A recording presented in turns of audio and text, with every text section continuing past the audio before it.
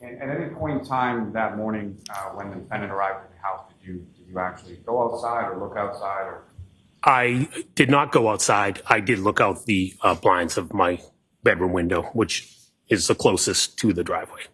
what, if anything, did you see when you looked out the blinds? Saw Karen's car in my driveway. Now, the vehicle, when you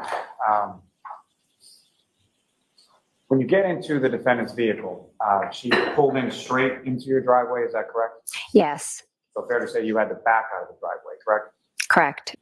Now, what, if any, concerns did you have in reference to your wife going out with Ms. Reed at that particular time?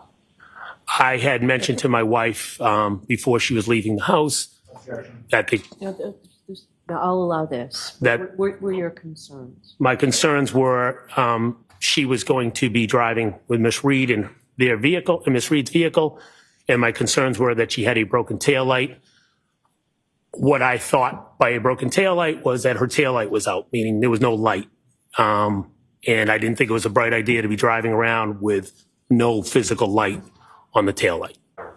I did not go outside. I did look out the blinds of my bedroom window, which is the closest to the driveway.